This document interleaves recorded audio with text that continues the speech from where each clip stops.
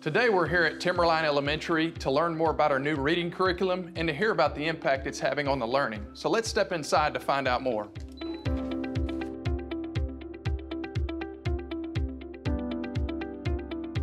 So Holly, talk to us about our new curriculum resource at the elementary level, the implementation of it, and just the long-term goals of this resource. So we're really excited about our new elementary resource for reading and writing. Really how this came about was just listening to the voices of our teachers, and they're doing such a great job, but they were working from several different resources that were not necessarily connected. However, we saw the need after listening to them for just a more comprehensive resource so the reading and the writing all flowed seamlessly together. And so that's really what led us to our new elementary resource called HMH Into Reading, and we're very excited about it. What sound does N make? And what sound does the D make?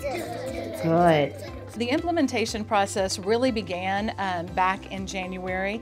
We started with 5 campuses and rolled this out to them in terms of giving them all the materials that they needed from HMH, and then we began meeting with those campuses to help them begin implementing. Here you have a vowel, E and T.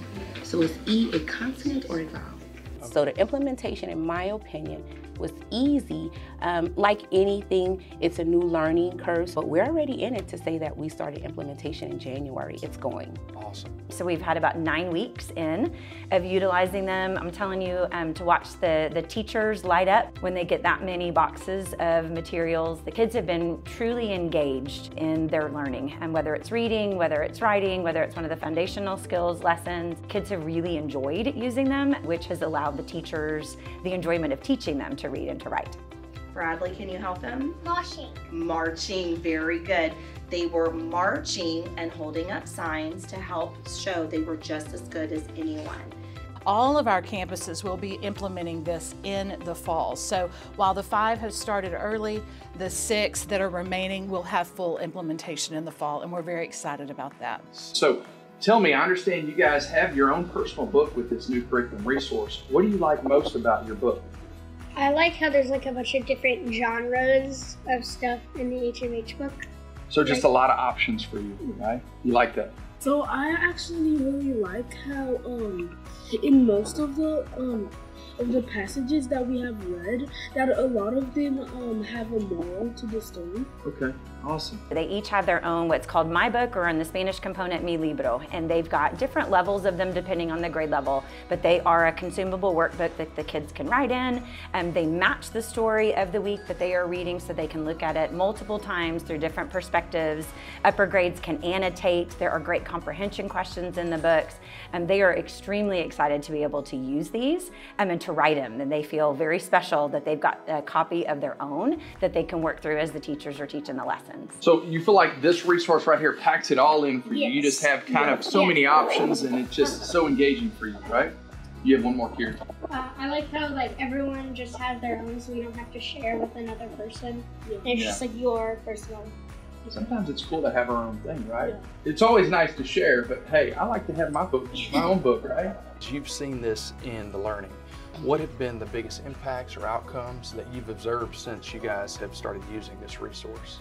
I would say the engagement piece for the students. My students are really excited. So for foundational skills, for example, has been my favorite part, hands down, right?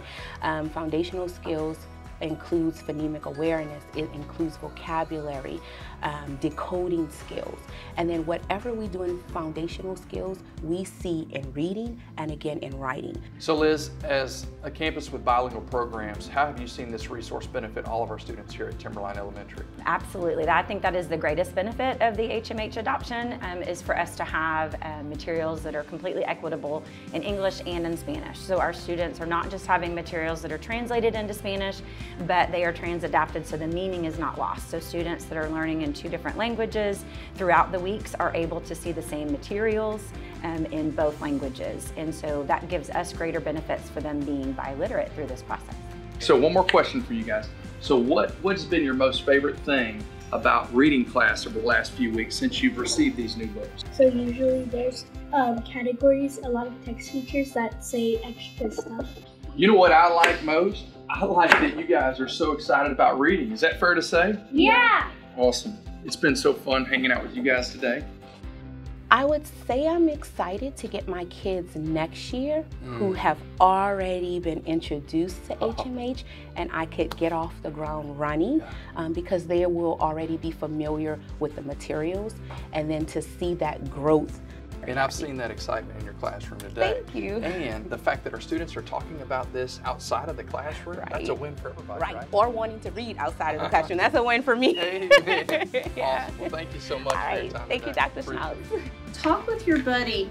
What are some places where you might see, or where do you see figurative language in that column? Talk with your buddy on that. Just the long-term goals of this resource, how do you think it's going to impact student achievement, their learning? One of them is just a very comprehensive curriculum where reading and writing seamlessly connect to one another, a solid phonics-based program just to continue to build that solid foundation for reading, and then just, I believe, student achievement and outcome from having a solid curriculum that is based on the TEKS and shows that it gives students that opportunity to really master the content.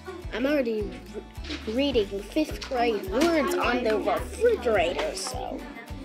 I just love seeing what our students are learning.